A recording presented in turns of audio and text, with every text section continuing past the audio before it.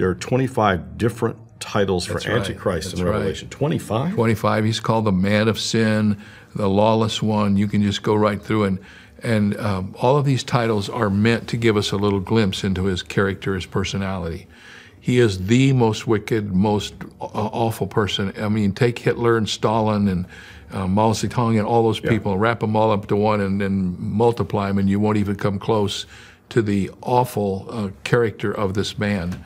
And he's going to gain control of this world, and everyone will be under his domination, because if they aren't, they won't be able to function. So, David, our audience curiosity, my curiosity is, where does this man come from? What can you tell us about him, based on biblical revelation? All right.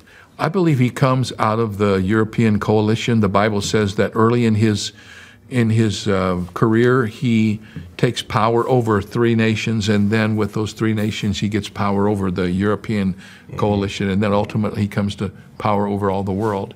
And when we talk about the false prophet in a few moments, you'll learn that his strategy for gaining control of the world is to provide a license for everybody to basically be alive. We call it the mark of the beast, but basically this license was set up to control the economy of the world, and the way you qualified to be able to eat and sell and buy and all of that was to worship the beast, who is the Antichrist, the beast from the sea. And so that's where we get the mark of the beast, and he gains control over all the world. Here's the key thing that he does. He makes a covenant with Israel at the beginning of his career, and he promises to protect them from all of their Arabic enemies. And so Israel goes back home, and they kind of disarm. They use all of their inventiveness and try to rebuild their economy.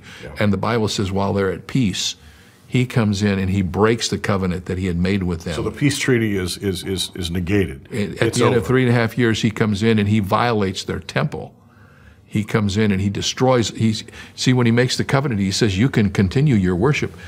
At the end of the 3.5 years, he says, that's it, no more. I'm going to be worshiped now. You don't worship anymore. And in what the Bible calls the abomination of desolation, the Antichrist actually goes into the Jewish temple. I mean, this is hard to comprehend. He goes into the Holy of Holies.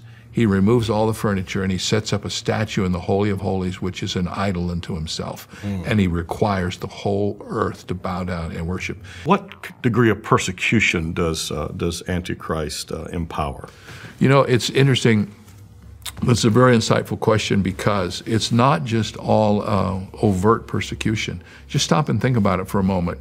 If you can't buy and you can't sell, pretty soon you don't have any food. And my belief is that many of the people during the tribulation are going to die from starvation, because there won't be any way. They will not be able to participate in the economy of the world, and they won't be able to eat. And so little by little they'll die.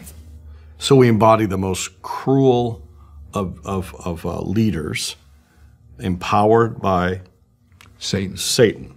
Yeah. Who has now assumed control of the world. Right. Just as God has a Trinity, Satan has a Trinity, an unholy Trinity.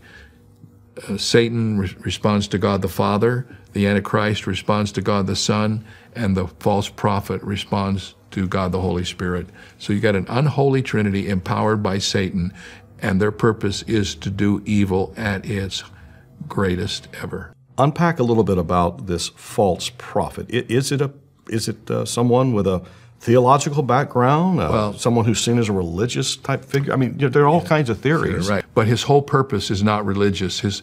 The religious leader, the false prophet, really becomes the economic czar under the rulership of the Antichrist, and he's religious, and he's the religious leader and the economic leader, and he's the one who enforces the mark of the beast. He's the one who causes everybody to bow down to the Antichrist. He's the worship leader, really. He makes them worship the Antichrist, and if they don't get a mark. If they have a mark, they've already capitulated to worship the beast. Something's got to happen here. Right. What happens? Well, the first thing that happens is the Antichrist is now in control, and he can ultimately finally do what he wants to do. He's going to march against Israel and wipe them off of the earth. What the former president of Iran said he wanted to do, the Antichrist will now determine to do.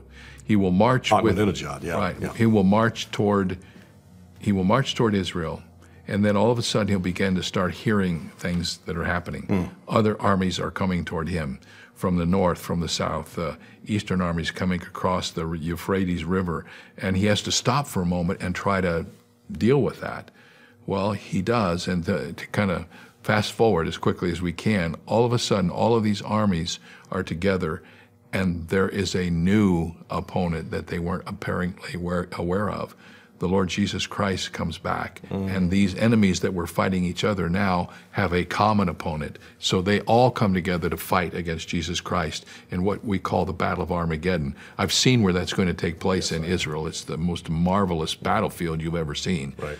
But all of a sudden, all these armies are together, and Jesus Christ comes back. And so the Antichrist leads the armies of the world against Jesus Christ. And the Bible tells us that Christ comes back with his holy ones and with all the angels.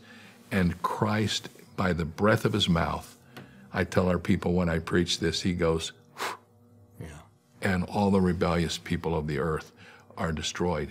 And it's such a great destruction that the 19th chapter of Revelation says, God has to summon the birds of the air from all over the earth to come and clean up the carnage that's created. Is that scene there at Armageddon, is that what we refer to as the apocalypse? Is that apocalyptic moment that that's culture right. That's refers when to Jesus Christ is finally ultimately revealed to the whole. That's the apocalypse, the revealing of Jesus. All right, so Jesus comes, destroys Antichrist, takes down the weaponry, takes all the allies, everything, the coalitions all fall apart. What happens then next according to the Word of God? All of those who have rebelled against the Lord are destroyed. The only people left on this earth are people who are believers in Christ or followers of Christ. Right. The carnage is cleaned up, and Jesus Christ comes and he sets up his kingdom on this earth. It's called the Millennium, which is a word which is easy to remember. It's made out of two words, mil, which means 1,000, and annum, which means year. So right. The millennium's 1,000 years. Jesus Christ sets up his kingdom on this earth, and all those who are followers of him are there. And the Bible says those of us who lived and were raptured will be with him and will help him administrate what goes on during the millennium, and King David will be his vice regent. Wow. And it's going to be, that's one of my favorite chapters, because everything that was in Eden and was destroyed by the fall now comes back, and it's even better. But then there is the biblical revelation right. of Jesus Christ, the judge. Right. And there are several judgments in the Bible, but this one you refer to, is it the Great White Throne right. judgment? Just as there are no unbelievers at the judgment seat of Christ, there are no believers at the Great White Throne. All unbelievers of all time will stand before the judge of all the earth and give an account of themselves. And the Bible says, and the books will be opened, and they will be judged out of the books. And the books aren't listed in the book of Revelation, but if you read the scripture carefully, you begin to pick up on some of them. There's the book of their life, what they did with their life, right. their words, right. their conscience. But the most important book is the book of life. And the Bible says in Revelation chapter 20, and if their name is not found written in the book of life, the Lamb's book of life, they will be cast into the lake of fire and suffer forever and ever.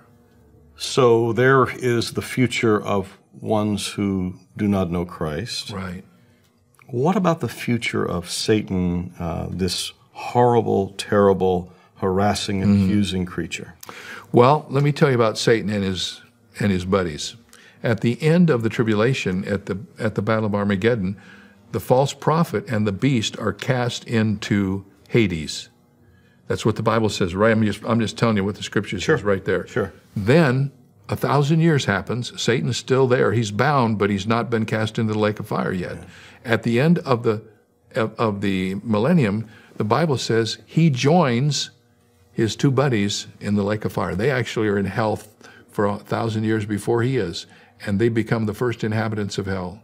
And the Bible says those who have rejected Christ and have followed Satan in his ways, who have taken the mark of the beast in order that they might escape the judgment, they will be cast into that lake of fire along with Satan and the false prophet and the beast. And that's a very uncomfortable thing for people to say. But I like to remind everybody that if God did not do that, he couldn't be God. If God could passively stand by and watch the evil that we're beginning to see even in our world today and do nothing, he would disqualify himself as the God of the earth. He must do right, and even though we know he does right with love and mercy and justice, he also does right with judgment. And at the end, his judgment will be poured out. Then what happens? Then the Bible says it's momentous. It's just the kingdom, breathtaking. The Bible says that the kingdom of our Lord will be delivered unto the Father. The whole, if you read the stories, and Dwight Pentecost says there's more in the Bible about the millennium than any other subject in prophecy. If you read all of the Old and New Testament scriptures about the millennium and the beauty of it, and I think in my chapter I have like 10 or 11 characteristics of the millennium. People live to be old. They have children when they're 100 years old, and there's no death and there's no sickness. And the millennium is just this pristine thing that in the back of our mind we look for. That's just going to be extended for eternity, and it's called heaven. God has a plan, and it's laid out for us in the scriptures. Some of it is dark, but in every dark place there's always a parenthesis of his grace and mercy. God never leaves us without a witness, even during the tribulation. He sends 144,000 people and 2 mega witnesses to this dark earth because of his love and his compassion for people. If you don't get to heaven, it won't be because God doesn't want you there. He's done everything he knows how to do, everything that can be done, including giving his own begotten Son to pay the penalty for your sin and mine. So when you stand before the Lord someday and he says to you, why should I let you into my heaven? I hope you'll be prepared to say, because I received your Son, the Lord Jesus Christ, as my Savior and my substitute, and he has promised me the gift of eternal life. And if you haven't done that, wherever you are as you watch this and listen to this, the whole purpose of this is not to make you smarter about Revelation, but to help you know that God loves you, that Christ died for you, that he paid a way for you to go to heaven, and you have to make your reservation in the here and now, because after you die, it will be too late. Is it appointed unto man once to die, and after that, the judgment.